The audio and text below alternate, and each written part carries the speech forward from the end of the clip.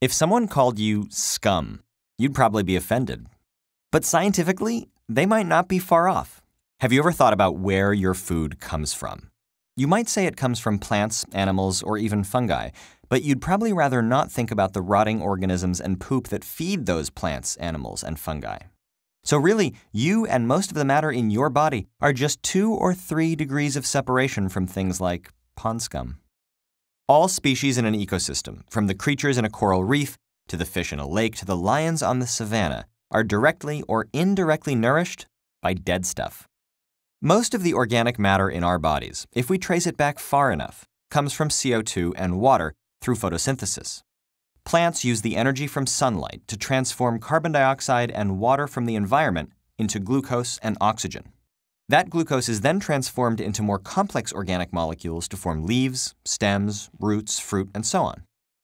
The energy stored in these organic molecules supports the food chains with which we're familiar. You've probably seen illustrations like this, or this. These green food chains start with living plants at their base. But in real-life terrestrial ecosystems, less than 10% of plant matter is eaten while it's still alive. What about the other 90%? Well, just look at the ground on an autumn day.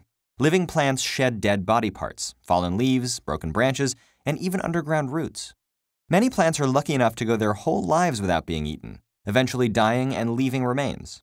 All of these uneaten, undigested, and dead plant parts, that 90% of terrestrial plant matter, that becomes detritus, the base of what we call the brown food chain, which looks more like this. What happens to plants also happens to all other organisms up the food chain. Some are eaten alive, but most are eaten only when they're dead and rotting. And all along this food chain, living things shed organic matter and expel digestive waste before dying and leaving their remains to decay. All that death sounds grim, right?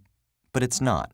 All detritus is ultimately consumed by microbes and other scavengers, so it actually forms the base of the brown food chain that supports many other organisms, including us.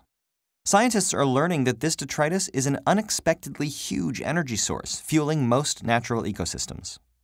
But the interactions within an ecosystem are even more complex than that. What a food chain really represents is a single pathway of energy flow. And within any ecosystem, many of these flows are linked together to form a rich network of interactions, or food web, with dead matter supporting that network at every step.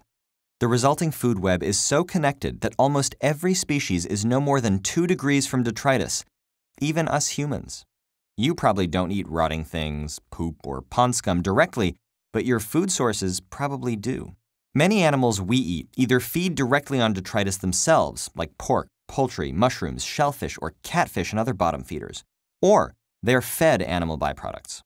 So if you're thinking that nature is full of waste, you're right.